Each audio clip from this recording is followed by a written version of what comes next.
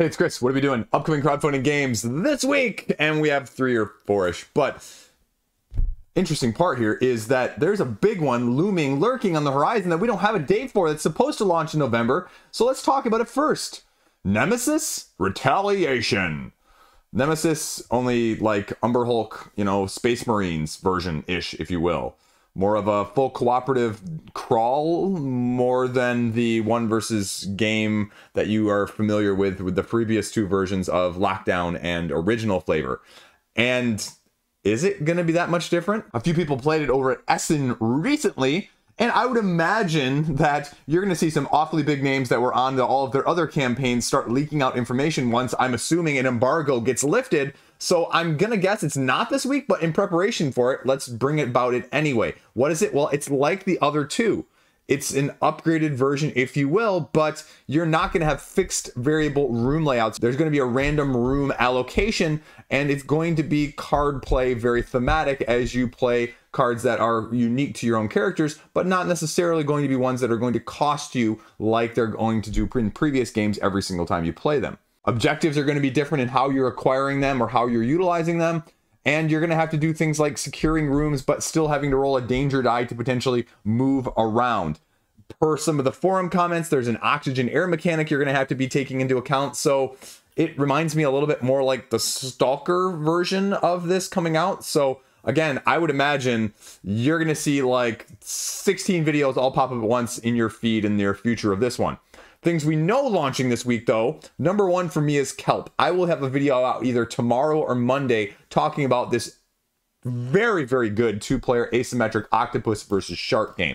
Octopus, where you've got the dominoes hidden, essentially, facing you, one of which you're playing a little bit of which one is this, which one of this is your octopus, as the shark is slowly chasing it around from waypoint to waypoint, utilizing dice to manipulate its way across these currents a little bit faster, because if the shark stops moving, i.e. also runs out of energy, they lose. Shark can attack and find the octopus, though, and only potentially has 2 chances to avoid the attack, but it could happen on the first one as well, where the shark actually wins the game.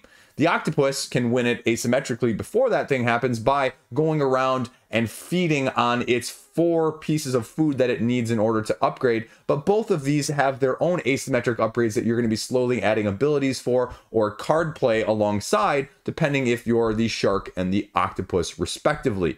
If you like 2-player asymmetric games with a lower overhead, with a little bit less of worrying about the dynamic of having to remember all of what the other person can do, this one's going to appeal to you. But again, it's going to have some of that flavor die rolling, especially on the shark side of things, and some randomness of trying to guess where those dominoes are or which ones they are, Stratego style, if you will. So it may or may not suit you depending on those needs. The next one up is AEG's foray back onto crowdfunding, and that's Undergrove, the latest from Elizabeth Hargrave. And Beth Sobel had some awesome art to go with it. And you're going to go back to the Earth theme that is all the rage nowadays that we've seen on crowdfunding. And they're going to be sort of pick up and deliver with tile placement, worker placement as your mushrooms transporting resources underground back and forth. Yeah, I mean, it sounds kind of cool, but we've seen a whole slew, right, of mushroom games on crowdfunding this year. I think we've literally seen probably 3 other mushroom-based crowdfunded games. And with AEG, there hasn't been the biggest incentive. They are not big on exclusives by any means, but there's usually, along with, Point City and Deep Dive, which was one recently fit to print, a little bit of a mini content expansion. Plus or minus whether or not it's worth it, plus or minus whether or not you like that. I mean, sometimes it's a little bit bigger with Meeples and Monsters, but sometimes it's just not as big, say, with Deep Dive and Point City, like I mentioned previously. So it's a question of, do you back it on this side of things? Are you interested in this as sort of a little bit of lengthier? And that's sort of my worry with this, right? Is with this style of game that they've gone after, I want this to be short, snappy, and sweet, 45 minutes or less. Listed playtime right now is 60 to 75 minutes.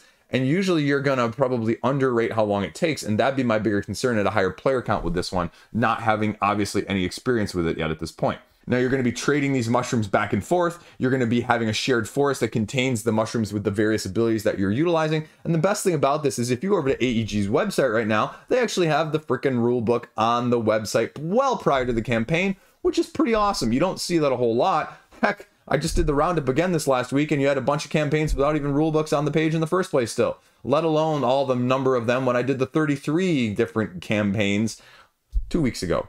So not really a big unknown in terms of what you're getting dynamically. It's just how does it actually flesh out from paper to the tabletop, and that's going to be your dynamic. That's going to be the thing that you're going to have to make it or break it on. Now we're also going to go over to Mindclash. Mindclash is back because they are bringing us Perseverance 3 and 4. And this is sort of a standalone campaign-esque, heavier worker placement game. I mean, right? Heavy from Mindclash? What? Color me shocked, Chris. But that's what you're going to be having to deal with, and whether or not 1 and 2 are for you, this is going to utilize and incorporate several of the same main mechanisms, but also having it stand alone on its own. But you're going to be utilizing the same Back to the Future sort of style that they've got going on here. Now the dinosaurs are no longer attacking you in your colony that you're trying to establish. Your colony is well established, but now you're going to be trying to harness them. And I mean that both literally and figuratively, because you can be dino riders. And you can link these together to get sort of a progression-based system from one to the other to give you a feeling of a campaign style.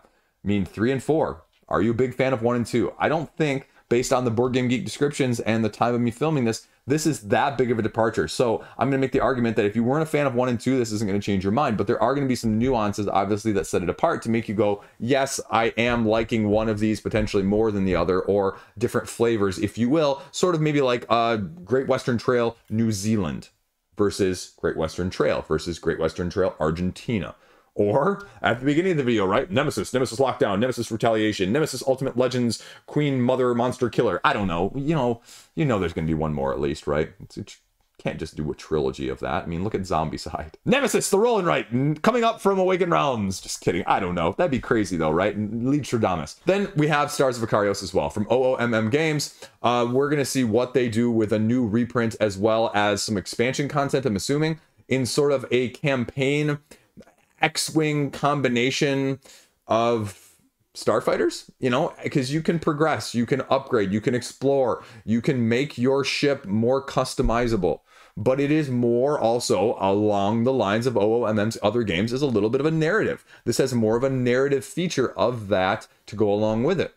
This is a big box. And I guess some of the initial complaints from the first time around was the rules maybe weren't as ironed out as people liked. I don't know. Again, don't have hands-on content. So that's just sort of secondhand what I've heard in that way.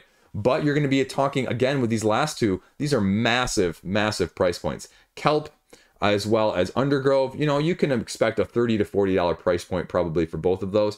I'm going to make an argument that both of these are going to be $150-ish to get in-ish, right? So completely different spectrums and scopes of what you may be looking for, what you may be interested in. But those are the big ones. Now we have a few other ones that are going to be going up alongside of this. We have a new Martin Lawrence coming from Ape Games, which is coming up as well with Chaos Cove, which is a 16, asymmetric heroes that act as your workers that are going to give you different abilities depending on where and how you play them as you're going along. It's also sort of a semi-cooperative worker placement game in the sense that you are fighting off, a la the one from a couple years ago, Monsterlands, these invaders that are trying to take over the town. So do you have the strategy to keep them at bay, but also can you somehow still become the one that wins the most? And semi-cooperative, I have mixed feelings on that even in non-worker placement games as someone who isn't really the biggest fan of that. So you're going to be basically land, sea battling, building forts, deploying ships, and hosting, celebrations afterwards once you win. But all of those are going to be giving you different ways to get victory points. And from a Martin Wallace design, I mean, we'll see where it goes. I wasn't as fan of the more recent one of the dungeon crawl-esque feel. I forget the name of that one right now. But the other one previous to that, Bloodstone, is also just being in the process of delivered right now. And so that one's got my interest and my eye to see where those go in addition. And then we also have a reprint from 2022 from Terrible Games coming up called Valka, which is a battling card game for 1 to 6 players. Basically, you're just going head to head as fast and quick and as brutal as you can. You've got 84 cards and 42 spells, 42 fighters. Everyone gets dealt 10 cards and you go. They're coming back with new art. It's going to be a lot of take that. It's going to be a lot of head-to-head clashing. I'm interested to see what they can do, because they've also come to us recently with Black Mold, as well as Token Terrors Battlegrounds. Although it wasn't quite my flavor of asymmetry, it was still a very technically sound game. So I would imagine this is going to be more along the lines of a different, I don't know, it almost gives me a vibe of Tournament at Camelot, Tournament at Avalon, that style of just crazy powers, crazy initiative going up head to head. How much can you hold off other people's take that versus each other? Maybe like more like a Wiz War, only a card version of it, if you will. So we'll see what they've got in store for us. Otherwise, other than that, I was supposed to go to a party today, and it ended up getting delayed because the person who was hosting it, you know, their whole family got hand, foot, and mouth disease. So, not going there, not going anywhere near there. Can't do it, won't do it. Kids' soccer is over, so we have literally no other plans. And that's what I've got going on. Just playing some games, doing a little filming this weekend, hopefully getting something new played, but maybe just some old stuff too. I got a few games that I'm just looking at going, okay, I need to get a little bit more of that. And yeah, I don't know. Then next week I'll have another one, 2 videos coming out as well for Fire Siege as well as Singularity. Those are going to be very interesting games for you to keep your eye on as well. Not as deep into Fire Siege right now. Can't give you too many spoilers on that one, but boy howdy, Singularity. Big fan of that one so far. Apart from that, I mean, again, if you missed my anime rant on the other day, I'm catching up and caught up now with Jujutsu Kaisen. And so I'm keeping away from the manga, though. I'm keeping away from the manga. I'm up to date on my One Piece manga. I need to catch up to speed on my Tower of God manhwa. So that's essentially all I've got going on right now. I'll have a mini review as well, hopefully come out this week, talking about one of those 5-in-1s again, running through some new recent releases and my feelings, pros, cons, and everything else in between on them. Maybe some look back of November. I just did the October ones this past week. And, oh, the best video of all, the Don't Back Anything video. Boom, that one's going to be dropping, as well as the Don't Do Anything buying-wise at retail. So both of those are filmed. At least one of those will come out this coming week as well, depending on the editing. Probably the Don't Back Anything, that one's a little more time-sensitive. So that's what we've got going on there. And thank you for subscribing, checking me out in the first place, checking me out again, or somehow still finding me appealing after all this time as well. So if you're not subscribed, that'd be awesome. I have a Patreon if you really, really, really like me for some reason. Those crazy people that do. And that's all I got right now. I got to go put my kids to bed. So, you know, parenting. Adulting, as I said to someone else at work the other day, right? Adulting sucks sometimes.